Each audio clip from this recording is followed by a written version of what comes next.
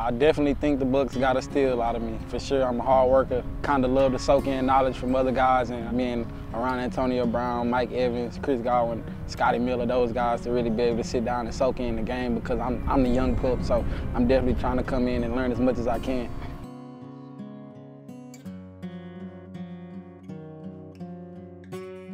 I honestly don't have a role yet. I have to go in there and kind of find my niche and find my role. The coach is always telling me just be myself, because that's what got me here. So I'm more so going to keep that approach and just turn it up a notch. For sure, I'm going to be helping on special teams, but I'm in a big veteran room, so I definitely will have to sit down and wait my turn, and I'm willing to do that.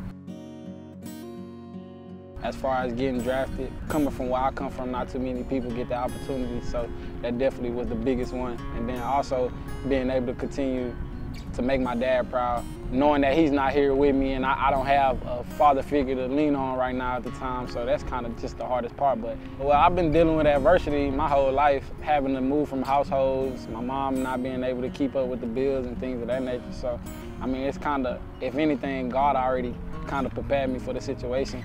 It's more so how I'm going to handle it now. From anything with learning it, it's just keeping my head forward and keep progressing and getting better each and every day, trying to be a better me. Honestly, like, he'll just be crying, just saying that I did it. He happy for me.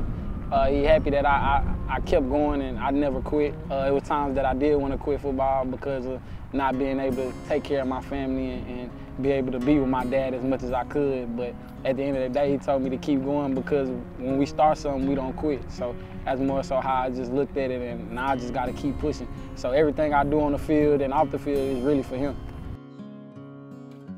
Definitely coming to get a hard worker, very energetic, likes to be around people, always has a smile. First one to come in the building and the last one to leave, definitely. All I can say is I'm gonna give y'all 110%.